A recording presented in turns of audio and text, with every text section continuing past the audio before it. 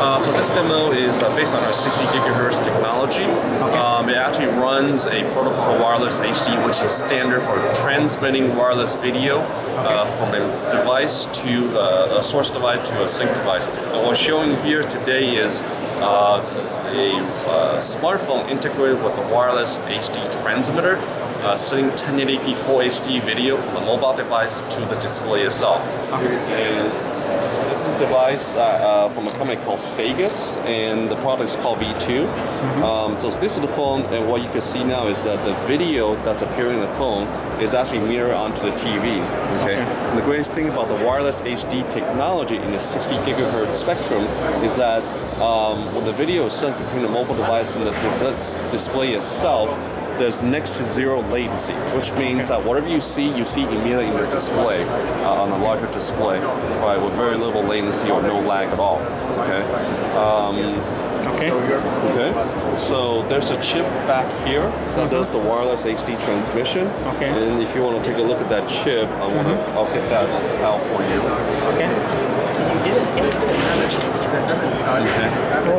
So this is the chip. This is called the UltraGig 6400.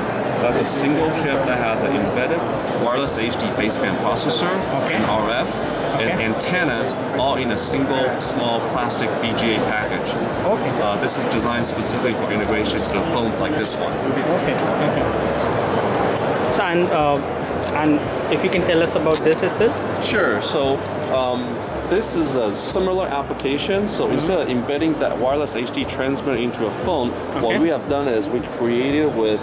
So this is all for those phones who have MHL, but does not have that thing inside. So that's right. Can so use this adapter. This is an accessory for MHL phones, and you turn the MHL link itself to a wireless HD link. So this is an accessory that attaches to existing MHL phones.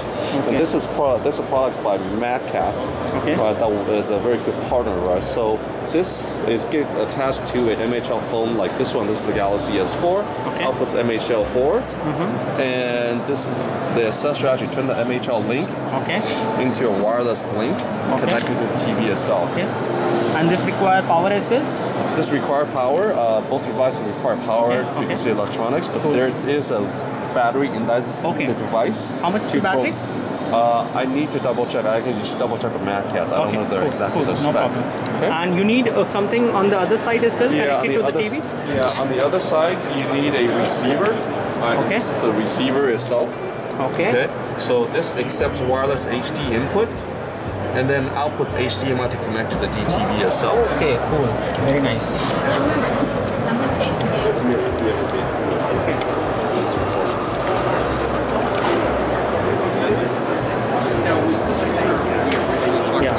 I just come to that side. And what is this technology called? It's wireless HD. Wireless HD. Okay, cool. Powered by MHL. Well, the adapter is MHL input. MHL input. Okay, cool. Thanks a lot.